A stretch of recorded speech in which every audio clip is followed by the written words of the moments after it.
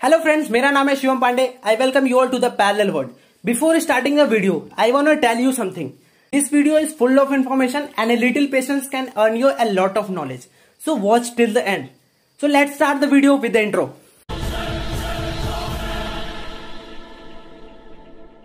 We all know that we live in digital era, which is also known as information age. But this era is about to end and a new era is about to start or already started. That era is known as technology era or dark era. We will look after dark era in later phase of this video. But before that, let's have a quick recap of digital era. Digital era internet के साथ शुरू हुआ, but it got flyer when World Wide Web was introduced. Three main factors that laid down the foundation of digital era are World Wide Web, powerful microprocessors and fiber optic cables. World Wide Web ने हमें internet पे पड़े contents का access दिया. Fibre optic cables की help से high speed data transfer possible हुआ and micro processors की वजह से डेटा प्रोसेसिंग की स्पीड बढ़ गई. All these things together have brought revolution in each and every field in today's world. Talking about entertainment, we have platforms like YouTube and Netflix, जहां पे millions of hours के content पड़े हैं and people spend their time watching them. अगर हम पहले में और अब में कंपैरिजन स्टैब्लिश करें तो पहले लोग टीवी ज्यादा देखा करते थे फॉर एंटरटेनमेंट, पर आज लोग YouTube, Netflix, Amazon prime, Hotstar जैसी चीजों को ज्यादा देखते हैं because they can access the contents any time and anywhere. अगर हम कम्युनिकेशन की बात करें then we feel connected to each other just because of platforms like Facebook, WhatsApp, Twitter, email etcetera. अगर हम फिर से एक कंपैरिजन स्टैब्लिश करें पहले में और अब में, तो पहले एक लेटर पोस्ट होने में और अपने डेस्टिनेशन तक पहुंचने में उसको महीने लग जाते थे, but now type the message, press enter की and it reaches destination in seconds. This is all just because of high speed data transfer. And these things are going to be more and more interesting in future. Keep watching to know how. अगर हम education की बात करें, then tons of info is available on YouTube. There are different platforms that provide online courses, online classes are being taken, online exams are promoted, and drastically we have changed from blackboard to whiteboard. And the most important thing that if we have to search anything, we don't search in books, rather than we search in Google. अगर हम research field की बात करें then colleges and universities are now interconnected. वो अब आपस में research और एक्सपेरिमेंट से रिलेटेड डेटा शेयर कर सकते हैं and they also publish there data on internet so that everybody knows about the research. अगर हम मास मीडिया और रिपोर्टिंग की बात करें तो अब हमें घंटों टीवी के सामने नहीं बैठना होता, ना ही अखबार पढ़ना होता है to get the news. We get a real time update on our devices. हम दुनिया के किसी भी कोने में हो और कोई सा भी न्यूज एक्सेस करना चाहते हैं, we can access that in seconds thanks to world wide web and super fast connectivity. Talking about finance and stock, आज हर कोई स्टॉक मार्केट में इन्वेस्ट करके पैसे कमा रहा है क्योंकि उनके पास रेलेवेंट इन्फॉर्मेशन है and they also have real time update of stock status. Through online portals they are able to invest their money and they are making profits. अगर हम इंडस्ट्रियल फील्ड्स और बिजनेस की बात करें तो आज के टाइम में माइक्रो प्रोसेसर्स की हेल्प से हर एक मैन्युफैक्चरिंग प्रोसेस को ऑटोमेट किया जा रहा है ताकि प्रोडक्ट की क्वालिटी और क्वांटिटी दोनों अच्छी हो सके. Talking about the communication with client, sales and purchase, email की हेल्प से ये सब फास्टर हो गया है. और जो एड्स की बात है तो एड्स ऑनलाइन प्लेटफॉर्म पे ज्यादा आ रहे हैं in comparison to TV because people are visiting online sites more frequent then watching TV. Talking about money transfer and banking, now we have platforms like Google पे and phone पे through which we can instantly send money to anyone without visiting the bank, and people are visiting bank very less often than earlier because they have facility of internet banking. Other features like online sales and purchase, shopping, ticket booking and lots of features came into picture with this dark era. But these things will have an enhanced experience in near future and that will be possible through DARQ technology. What is DARQ technology and what it is going to offer us in near future? Let's dive into dark world to understand that. The dark world will be made up of 4 technologies, DARQ. What are these? Let's start with D. DLT stands for Distributed Ledger Technology. What is this ledger? Ledger is nothing but a record book or a database. ये database transactions के हो सकते हैं, sales purchase के, personal detail, tax collection, voter details, bank details और many more in this context. पहले के जमाने में ये रजिस्टर्स में लिख के स्टोर किया जाता था, पर आज के डिजिटल जमाने में ये डेटाबेस के फॉर्म में किसी कंप्यूटर में या किसी सर्वर में एक सेंट्रलाइज्ड लोकेशन पे रखा जाता है. But what if this data gets hacked? What if this data gets corrupted? Talking about A latest news, 4.75 crore Indians के true collar data dark web पे सेल के लिए अवेलेबल है. Somebody hacked and put them on sale. That data can be misused. Internet gave us everything except trust and values. हमें कोई surety नहीं है कि जो हमने डेटा क्लाउड स्टोरेज पे सेव करके रखा है वो सेफ है या नहीं है। That data can be hacked, that can be manipulated और दैट कैन गेट करप्टेड। इसी प्रॉब्लम को दूर करने के लिए डिस्ट्रीब्यूटेड लेजर टेक्नोलॉजी का इंट्रोडक्शन हुआ। इस टेक्नोलॉजी के अंतर्गत डेटा किसी एक पॉइंट पे ना स्टोर करके डिफरेंट लोकेशंस पे स्टोर किया जाता है। दोस locations are known as nodes. These nodes are interconnected to each other. और अगर डेटाबेस में कहीं पे भी कोई चेंज किया जाता है तो हर एक नोड में विद इन सेकेंड्स अपडेट हो जाता है। डेटा को प्रोटेक्ट किया जाएगा एडवांस क्रिप्टोग्राफिक एल्गोरिथम से। क्रिप्टोग्राफी क्या होता है? क्रिप्टोग्राफी एक प्रोटेक्शन का मेथड होता है बाय पुटिंग पासवर्ड्स और सिक्योरिटी कोड्स।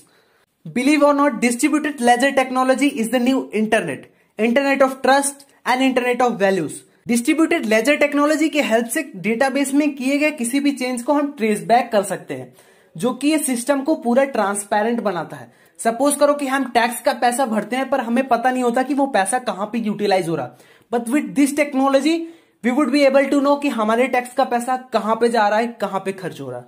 इस टेक्नोलॉजी के हेल्प से मीडिएटर्स का भी काम खत्म हो जाएगा। For example in money transfer, bank act as mediator और वो एक ट्रांजैक्शन चार्ज लेता है हर एक ट्रांजैक्शन का। In real estate business there is a man who provides the authentic document और वो एक कमीशन चार्ज करता है। But in reality there will be a transparent system और पीयर टू पीयर कनेक्शंस भी होंगे, जिसके कारण हमें किसी मीडिएटर पे ट्रस्ट के लिए नहीं रिलाई करना होगा। We can trust the other person directly. आने वाले टाइम में डीएलटी बहुत सारे फील्ड्स में रिवॉल्यूशन क्रिएट करने वाला है, which include finance, banking, tax collection, voting, medical, industry and manufacturing and many more. पर हर एक फील्ड में डीएलटी इंप्लीमेंट करने का अलग तरीका हो सकता है। उन्हीं तरीकों में से एक तरीका है blockchain. Blockchain alone has the potential to change our lives in upcoming years. Blockchain में लेजर्स की एंट्री ब्लॉक्स के फॉर्म में होती है, जो कि हैश कोड प्रोटेक्टेड होते हैं। Hash code is a type of password और हर एक ब्लॉक प्रीवियस एंट्री के ब्लॉक से एक इम्यूटेबल चेन से लिंक होता है, जिसका मतलब यह है कि आप उसके साथ छेड़छाड़ नहीं कर सकते, आप उसको चेंज नहीं कर सकते। Any change will create a new block and this interlinking of blocks creates a chain, that's why it is named as blockchain. अगर कोई डेटा के साथ मैनिपुलेशन करना भी चाहता है, then he need to change the whole chain, that is near impossible due to security. इसी chain property की हेल्प से हम ट्रेस बैक कर सकते हैं कि कब और किस टाइम डेटा में कौन से चेंजेस किए गए। एक एग्जाम्पल के तौर पे एक पीस ऑफ लैंड के ओनरशिप की बात करें तो ब्लॉकचेन की हेल्प से हम ट्रेस बैक कर सकते हैं कि कब और किस डेट को इसका ओनर कौन था। ये एक ट्रांसपेरेंट सिस्टम होगा जिससे लैंड डीलिंग में कोई भी फ्रॉड वाले केसेस नहीं आएंगे। और अगर लैंड की ओनरशिप चेंज हो रही है तो दोनों पार्टीज की सहमति से एक नया एंट्री क्रिएट होगा, जो एक नया ब्लॉक के फॉर्म में स्टोर होगा। आंध्र प्रदेश की गवर्नमेंट ने लैंड रिसोर्स के ओनरशिप को ब्लॉकचेन के फॉर्म में स्टोर करने का काम ऑलरेडी शुरू कर दिया है। केवल लैंड रिसोर्स के ओनरशिप की बात नहीं है, हर एक फील्ड में ब्लॉकचेन को इंप्लीमेंट किया जा सकता है। For example in case of medical emergency हमें ब्लड की जरूरत पड़ती है तो हम ब्लड बैंक को अप्रोच करते हैं। बट व्हाट इफ एक पब्लिक ब्लॉकचेन में सबके डिटेल्स अवेलेबल हो and we can directly approach the person and ask for help. This will reduce the time, cost and reduce the risk of patient going into critical condition. Similarly blockchain can be implemented to lot many different fields. बहुत सारे लोगों को confusion होता है कि blockchain ही bitcoin है, but blockchain is not bitcoin. Blockchain का कोई सेंट्रलाइज्ड ओनर नहीं होता, पर उसमें लगे रिसोर्सेज के मेंटेनेंस के लिए कुछ पर्संस को अपॉइंट किया जाता है। उन पर्संस को इंसेंटिव्स के रूप में यूनिवर्सली एक्सेप्टेड करेंसी दी जाती है, सच एज बिटकॉइन और crypto currency, and the process of earning this bitcoin and crypto currency is known as mining. Now I think everybody have a clear-cut idea of what is distributed ledger technology, what is blockchain, what is cryptocurrency or Bitcoin, and what is mining. AI stands for Artificial Intelligence. It is a program that makes a machine alive. Artificial Intelligence एक artificial brain है जिसको बनाया गया है combination of algorithm से, जिसकी वजह से उसमें एक thinking ability है और एक decision making power है। आर्टिफिशियल इंटेलिजेंस को बनाया गया था इंसानी दिमाग की तरह काम करने के लिए। अब ये कैसे पॉसिबल होगा? हम इंसान देख सकते हैं, मशीन्स में यह पॉसिबल होगा कंप्यूटर विजन के थ्रू। हम सुन सकते हैं, पढ़ सकते हैं, मशीन में यह पॉसिबल होगा नेचुरल लैंग्वेज प्रोसेसिंग और स्पीच रिकॉग्निशन के थ्रू। हम चल फिर सकते हैं, मशीन में यह पॉसिबल होगा रोबोटिक्स के थ्रू। हम किसी इमेज को देख के उसे इंटरप्रेट कर सकते हैं कि उसमें क्या है, मशीन में यह पॉसिबल होगा इमेज प्रोसेसिंग के थ्रू। हम किसी पैटर्न को पहचानते हैं, किसी ग्रुप को पहचानते हैं, मशीन में यह पॉसिबल होगा पैटर्न रिकॉग्निशन के थ्रू। हम किसी पुरानी बात को याद रख लेते हैं, मशीन में यह पॉसिबल होगा रेकरल न्यूरल नेटवर्क के थ्रू। एट ए होल आर्टिफिशियल इंटेलिजेंस किसी भी ऑब्जेक्ट में जान फूंकने का काम करता है। एग्जाम्पल के तौर पे ऑटोनॉमस ड्राइविंग कार्स की बात करें जिसमें आर्टिफिशियल इंटेलिजेंस यूज होता है, वो कैमरा के थ्रू देख सकता है, सेंसर्स के थ्रू सेंस कर सकता है, माइक्रोफोन्स के थ्रू आवाजें सुन सकता है और इन्हीं चीजों को प्रोसेस करके वो खुद ही कार को ड्राइव करता है, जिससे हम बोल सकते हैं कि car is alive. Artificial intelligence के दो टाइप्स है, strong and week. Weak AI उन्हें बोलेंगे जिसमें आर्टिफिशियल इंटेलिजेंस के किसी एक पार्ट का यूज हुआ हो, जैसे कि फेस रिकॉग्निशन जो आजकल के कैमराज में यूज होते हैं, और नेचुरल लैंग्वेज प्रोसेसिंग और स्पीच रिकॉग्निशन जो गूगल असिस्टेंट और सीरी में यूज होता है, और रोबोटिक्स जो इंडस्ट्रीज में यूज होता है। स्ट्रॉन्ग एआई क्या है और ये क्या क्या कर सकता है, ये हम समझते हैं आयरन मैन मूवी से, बिकॉज मूवी का रेफरेंस लेने से हमें चीजें बहुत जल्दी समझ में आती हैं। Tony Stark had an AI Jarvis, just a rather very intelligent system. ये एआई उसने बनाया था अपने बिजनेस को संभालने के लिए, पर जब उसने इसी एआई को अपने आर्मर में अपलोड किया तो स्ट्रेटेजी मेकिंग, डिफेंस और अदर आर्मर्स को कंट्रोल करने के काम आया। यही एआई किसी न्यू आइडिया को वर्चुअली प्रोसेस करके उसके रिजल्ट तक पहुंचता था, स्टार्क टावर को कंट्रोल करता था, सिक्योरिटी का काम करता था, and when Ultron attacked this AI protected the sensitive information from getting hacked. और जब इसी एआई को एक बॉडी में अपलोड कर दिया गया, then it became functional like normal human being. Talking about another artificial intelligence system used in the movie Friday. Friday was more powerful than Jarvis. Friday was an upgraded version of Jarvis जो suggestions भी provide करता था what we are thinking of. Similar kind का artificial intelligence system War Machine और Spider-Man के suit में भी था।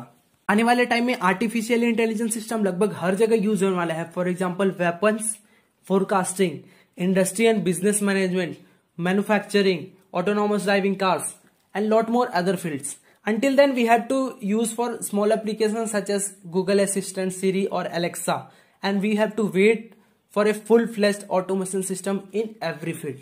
Now, I think everybody have a clear idea of what is artificial intelligence, difference between AI and robotics, and what AI is going to offer us in future. XR stands for Extended Reality. But before understanding XR, let's have a quick overview of VR, AR and MR. VR का मतलब है virtual reality, जिसमें computer simulation की help से एक digital environment create किया जाता है, and with the help of special VR headset we can jump into that environment and become the part of that environment.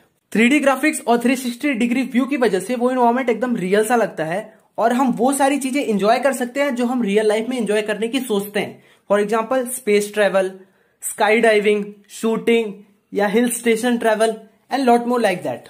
अगर हम इसके एप्लीकेशंस की बात करें तो ये बहुत सारी चीजों में यूज हो रहा है और इन फ्यूचर होगा। For example, gaming. आज हम 3D गेम्स एंजॉय कर सकते हैं विच feels like we are the part of game. VR की हेल्प से साइंटिस्ट किसी भी 3D मॉडल को विजुअलाइज कर सकते हैं जो उनके रिसर्च का एक पार्ट है। डॉक्टर्स एक प्रैक्टिस वर्चुअल सर्जरी कर सकते हैं before doing the actual surgery to avoid any kind of casualties. Military man more intense training कर सकते हैं which will make them stronger and more active. अगर हम एजुकेशन की बात करें तो एक वर्चुअल वर्ल्ड क्रिएट करके किसी भी चीज को और अच्छे से समझाने के काम आ सकता है। एंटरटेनमेंट की दुनिया में हम घर बैठे 3D मूवीज को एंजॉय कर सकते हैं without going to cinema halls. Thus, VR have lots of application, and with increasing graphics quality, the experience of VR is getting better day by day. अब हम बात करते हैं AR की। AR means augmented reality, and augmented means addition. So this technology aims to add a digital content in the real world. Unlike VR, इसमें कोई virtual environment नहीं create करना होता, बट एग्जिस्टिंग रियल इन्वायरमेंट में graphics को add करते हैं, जिसकी वजह से ये लगता है कि वो ग्राफिक्स रियल इन्वायरमेंट के पार्ट है। इसका सबसे बड़ा एग्जांपल है पोकेमॉन गो गेम, जिसमें ऐसा लगता है कि पोकेमॉन रियल वर्ल्ड में एग्जिस्ट करता है and we go to that place to collect that Pokemon token. Another good example is Snapchat filter, जिसमें रियल वर्ल्ड की फोटो में फिल्टर्स ऐड होते हैं and the photos look real.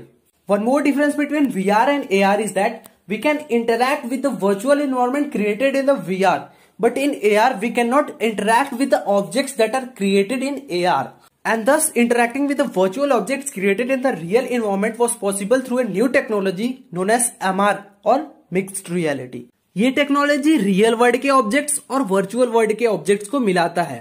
Virtual world के objects real world के objects के action पे interaction और रिस्पॉन्स दे सकते हैं in real time with MR। Iron man movie में आयरन मैन के वाइजर में जो डिस्प्ले होता था in case of any changes happening in the real world, that technology is known as mixed reality. अगर हम इसके एप्लीकेशंस की बात करें तो ये बहुत सारी चीजों में यूज हो सकता है, such as GPS, defence, army, spacecrafts, rocket launches, security system and lot many different fields. पर ये टेक्नोलॉजी अभी काफी कॉस्टली है, जिसको बहुत ही लिमिटेड चीजों में यूज किया जा रहा है, सच एज रॉकेट लॉन्चेस और स्पेसशिप्स। अब हम बात करेंगे एक्सटेंडेड रियलिटी टेक्नोलॉजी के बारे में। सपोज करो कि आप एक ऑफिस में काम कर रहे हो with A glasses on and that glasses with a mixed reality technology is assisting you in the work, but after a while you got tired और आपने सोचा कि चलो एक क्विक वर्चुअल टूर कर लेते हैं हिल स्टेशंस का। After a while you thought कि चलो हम पेरेंट्स से भी बात कर लेते हैं with a single glass on. ऐसी चीजें पॉसिबल होंगी एक्सटेंडेड रियलिटी टेक्नोलॉजी के साथ। XR technology is a mixture of MR and VR. I hope everybody have watched the movie Spider-Man Far From Home, in which Tony Stark left a pair of glass for Peter Parker. That pair of glass has a technology of extended reality, but in real world, this technology is still under development and we have to wait until it is launched. I hope now everybody has a clear-cut idea of virtual reality, augmented reality, mixed reality and extended reality. QC stands for quantum computing. जब से computers बने हैं तब से उनके size दिन पर दिन घटते जा रहे हैं। क्यों? क्योंकि उनके प्रोसेसर्स में लगे ट्रांजिस्टर्स की साइज घटती जा रही है। ट्रांजिस्टर क्या होता है? Transistor is a device that regulates the flow of voltage और करंट। पहले के कंप्यूटर्स में जो ट्रांजिस्टर्स यूज होते थे उनके साइज हमारी हथेली के बराबर होता था, पर आज के कंप्यूटर के प्रोसेसर्स में ट्रांजिस्टर्स 9 नैनोमीटर 12 नैनोमीटर की टेक्नोलॉजी का यूज हो रहा है। ये हम आसानी से नोटिस कर सकते हैं जब हम सेलफोन्स खरीदते हैं तो उसके बॉक्स पे लिखा होता है 9 नैनोमीटर टेक्नोलॉजी और 12 नैनोमीटर टेक्नोलॉजी। दैट सिग्निफाइज कि उसके प्रोसेसर्स में ट्रांजिस्टर्स की साइज 9 नैनोमीटर और 12 नैनोमीटर है। सैमसंग ने तो 5 नैनोमीटर की टेक्नोलॉजी का प्रोसेसर डेवलप कर लिया है और उसकी मास प्रोडक्शन की तैयारी में है, और साइंटिस्ट ने 1 नैनोमीटर तक के ट्रांजिस्टर्स का प्रोसेसर डेवलप कर लिया है। But that is useless because जैसे ही हम 5 नैनोमीटर से नीचे जाते हैं तो क्वांटम टनलिंग इफेक्ट शो होने लगता है। अब ये क्वांटम टनलिंग इफेक्ट है क्या? एक पोटेंशियल बैरियर से जिस इलेक्ट्रॉन को नहीं पास होना चाहिए वो भी पास हो जाता है। That phenomena is known as quantum tunnelling effect. तो अब क्या? अब प्रोसेसर्स में यूज किए गए ट्रांजिस्टर्स को और छोटा कैसे बनाएं? The only way is to use atomic और सब एटॉमिक पार्टिकल्स एज ट्रांजिस्टर्स। ऐसे एटॉमिक और सब एटॉमिक पार्टिकल्स जो क्वांटम बिहेवियर को एग्जिबिट करते हों। ऐसे पार्टिकल्स को बोलेंगे क्वांटम बिट्स और क्यूबिट्स। ये क्यूबिट्स एटम्स भी हो सकते हैं, सब एटॉमिक पार्टिकल्स भी हो सकते हैं और मॉलिक्यूल्स भी हो सकते हैं। यही क्यूबिट्स क्वांटम कंप्यूटिंग में यूज होते हैं based on 2 principle of quantum mechanics, superposition and entanglement. Normal computer के बिट्स आइदर 0 स्टेट में होते हैं और 1 स्टेट में होते हैं, पर क्यूबिट्स 0 से लेके 1 में कहीं भी हो सकते हैं। This property is known as superposition. Qubits का स्टेट इंडिविजुअली नहीं डिफाइन किया जा सकता। They are defined with respect to 2 or more than 2 qubits. This property is known as entanglement. इसी entanglement और superposition की वजह से they are able to handle large number of processes at once. अगर हम इनके computational power की बात करें तो 30 qubits will be able to produce a speed of more than 10 teraflops. पर आजकल के जो मॉडर्न कंप्यूटर्स में 32 बिट्स और 64 बिट्स प्रोसेसर्स यूज हो रहे हैं, they are able to deliver a speed only up to gigaflops. Only demerit with quantum computers is that they require absolute zero temperature to work with full efficiency. अगर हम present scenario की बात करें तो D-Wave system quantum computers का manufacturer है, जिसने एक क्वांटम कंप्यूटर गूगल को सेल किया है और एक नासा को। Google is using that quantum computer to optimise the problems in AI and to fasten the web searches for users, whereas NASA is using that quantum computer for pattern recognition, advanced mission planning and air traffic control. उन quantum computers को use करने के बाद ये report किया गया कि कभी कभी तो ये 10 गुना सुपर कंप्यूटर से भी ज्यादा तेज काम करता है, बट ज्यादातर टाइम ये 100 गुना धीरे काम करता है नॉर्मल कंप्यूटर से। मतलब कि अभी इसमें कुछ और रिसर्च करना बाकी है। I hope you might have got the clear idea about quantum computing and it's usage. अब आप इमेजिन करो distributed laser technology network powered by artificial intelligence, and they are accessed using extended reality, and they are computed using quantum computing. So this is the thing that we are going to get in near future. Are you guys excited for that? I am excited too. So guys, I will be back with new technology video soon. If you like this video, do hit the like button. If you are new to the channel, do hit the subscribe button. I will be back soon. Till then, tata, bye bye.